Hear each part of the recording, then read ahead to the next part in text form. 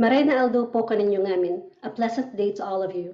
Welcome to Human Stories. My name is Dada Docot, an anthropologist of my hometown in the Philippines and the Filipino diaspora. I investigate themes including the circulation of care and solidarity among Filipinos extending beyond borders. Today, I will discuss the spread of community pantries in the Philippines, a transnational mutual aid movement emerging amid the COVID-19 pandemic.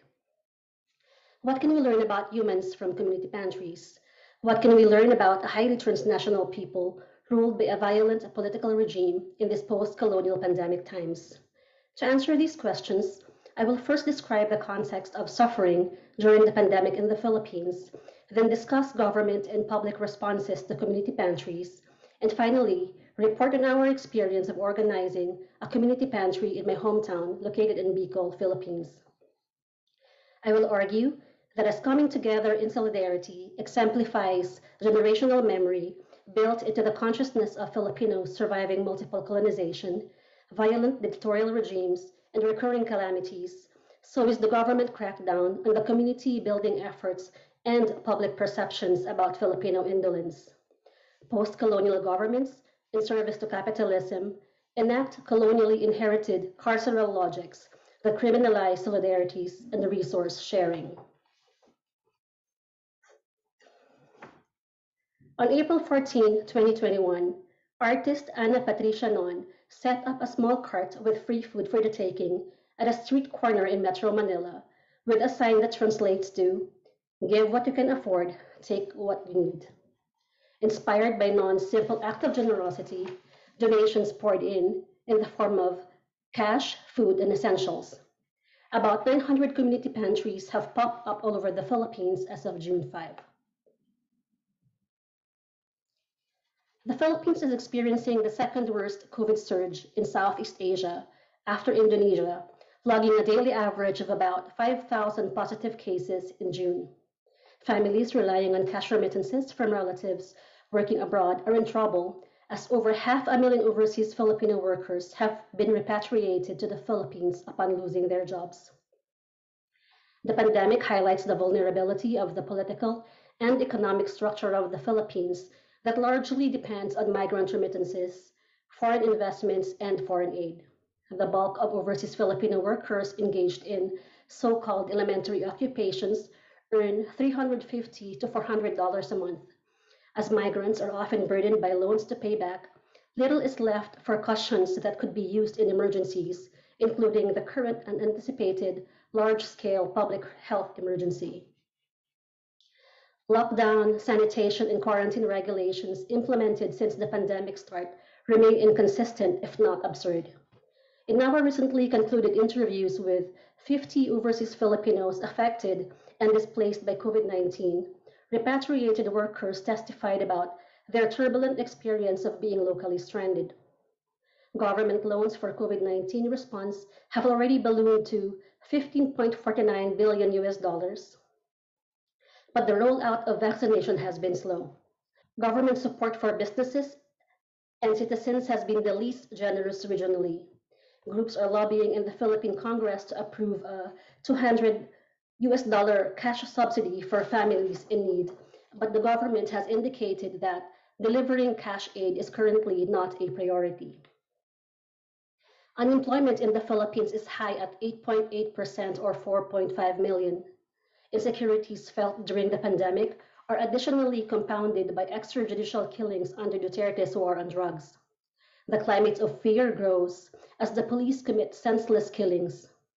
The Philippines slipped in the global happiness rankings, reflecting the effective toll of the drug war and the pandemic on Filipinos' well-being.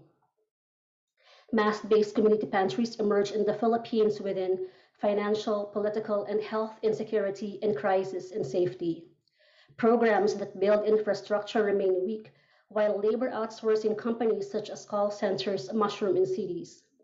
The lack of support for developing livelihood programs in the countryside also leads to the sustained movement of people to the cities, which means that the surplus of fungible workers also grows. Business owners increase their profit by keeping labor costs low and by keeping workers in a state of limbo, by not awarding them regular employment contracts. which means they cannot get salary increases and healthcare benefits. This labor situation is perfectly illustrated by the so-called 555 system of contractual employment, where Filipinos' labor contracts are renewed every 5 months, a month away from being regularized as stipulated in the law. The community pantries movement in the Philippines serves as an avenue for learning about the different ways that humans act during a time of crisis. One would think that there would be an overwhelming sense of acceptance of the community pantries, especially within conditions of food insecurity, but it was not the case. In the Philippines, red tagging is the malicious calling out of individuals as communists. In a country where there is a culture of extrajudicial killings and online trolling, those who are red tagged receive threats or actual harm both online and in real life for their supposed communism. Preoccupied with profiling activists and organizers, the Philippine Congress held a hearing focused on community pantries on May 19. The Duterte government and its supporters have accused pantries as a front of the Communist Party of the Philippines, as they were concerned with Non's photo in which her clenched fist was raised. Another set of responses to the community pantries are accusations related to perceptions of the so-called Filipino indolence. Critics of community pantries repeat claims such as, "We have to teach poor people to survive by not giving them free food," that the poor expect freebies and do not want to work, that the poor should be given seeds so they will have food to harvest later. These discourses about the myth of the lazy Filipino native must be unpacked, especially during food scarcity and when any kind of aid could be life-saving. Such statements unfortunately echo racist stereotypes crafted by colonizers that harmed Filipinos historically. German explorer Fyodor Yagor, traveling in the Philippines during the Spanish colonial period, lamented that Filipinos were not interested in supplying the European market.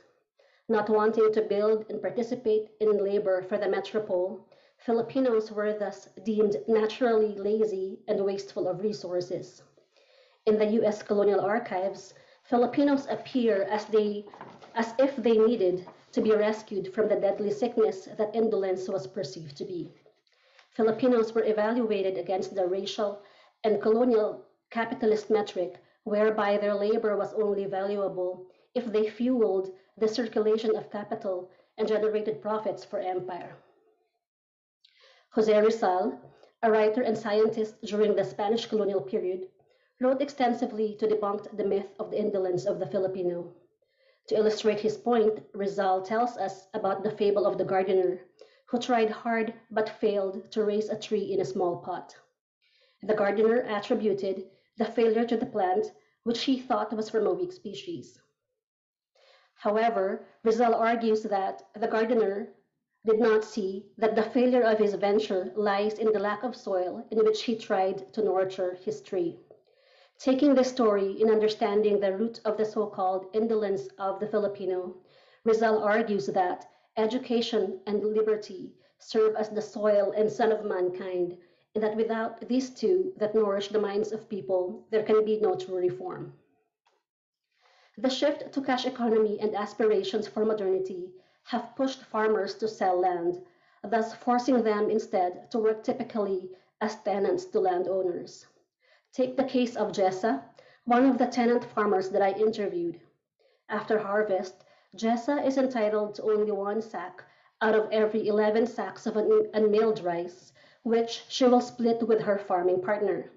This means that 4 or 5 days of Jessa's labor totals to less than $2 per day. Let us return to Rizal's argument that Filipinos need education to be truly free from the shackles of oppression, and consider the paradox of aspirations for education among people with little capital to fulfill aspirations for upward mobility.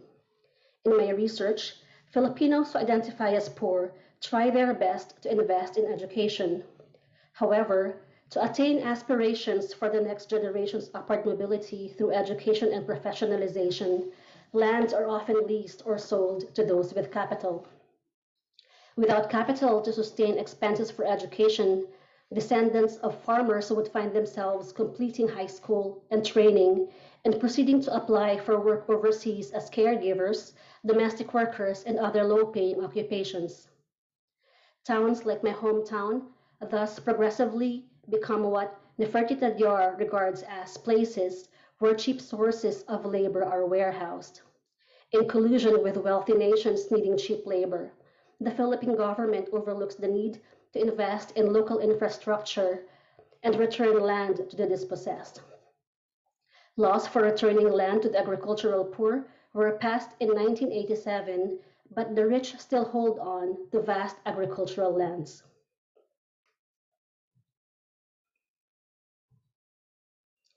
My friend Elaine Villarasa, a grade school teacher, sent me a message on Facebook on April 17 that we could also try to set up a pantry in our hometown.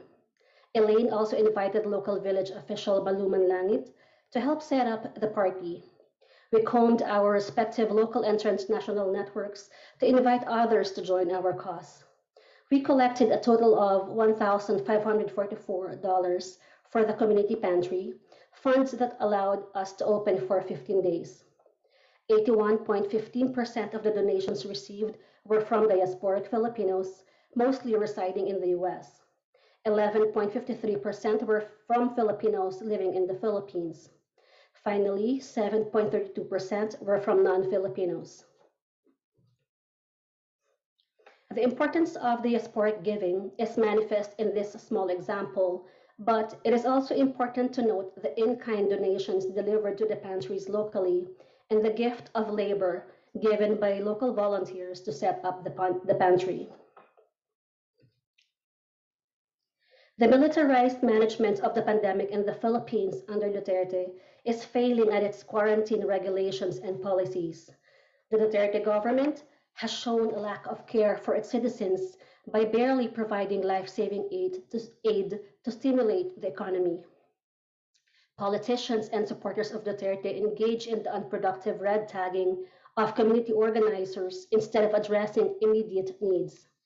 Community and mass-based responses to the pandemic have shown us that humans organize themselves to survive through collectivity and mutual aid during disasters.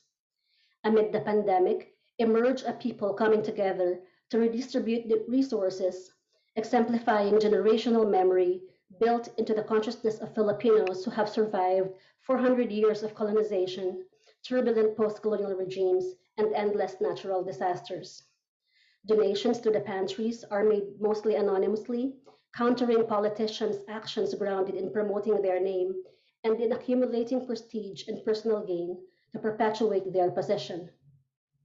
The expression of care and the critique of patronage politics increasingly occur on the transnational level. In contrast, the government is preoccupied in suppressing collective action, even if benign and needed in these distressing times. The Duterte regime's efforts to chip at solidarity work reenact the Philippine colonial government's memory of criminalizing and incarcerating efforts that build communities, modeling the sharing of resources. Politicians have accused community pantries of violating quarantine and sanitation regulations. Additionally, criticisms about the supposed indolence of the marginalized recipients of community pantries is a post colonial tragedy that shows increasingly atomized post colonial Filipinos, echoing the myth of indolence ascribed by colonizers on Filipinos whose labors they saw as valuable for as long as they fueled imperial and capitalist desires. Accusations about laziness show the erosion of practices of care, reciprocity, and accountability in increasingly atomized communities. I would like to end with happy conclusions about how humans make sense of a turbulent world, as seen in the community pantries example from the Philippines.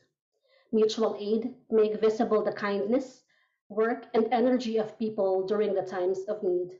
As conversely, it highlights government inefficiency, tendency to be self-serving, and to be in service of capital, as it enacts inherited colonial carceral logics. There's also something to learn about the structure of inequality that humans navigate every day from the community pantries. The flow of dollar donations to our community pantry and the purchasing power of those dollars make visible to donors and organizers the materiality of global inequality. 70 US dollars can buy a spread of vegetables, enough to feed about 30 families for a day. Personal donations to sustain community pantries eventually run out. When pantries finally close, people are confronted with the painful fact that their taxes paid while working locally or fees paid to be granted permission to work overseas aren't used to address the needs of Filipinos, even in times of dire need.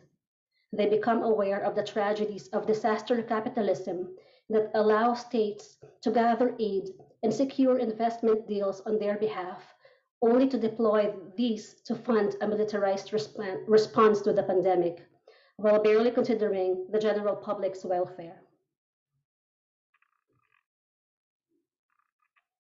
Maraming salamat. Thank you for watching.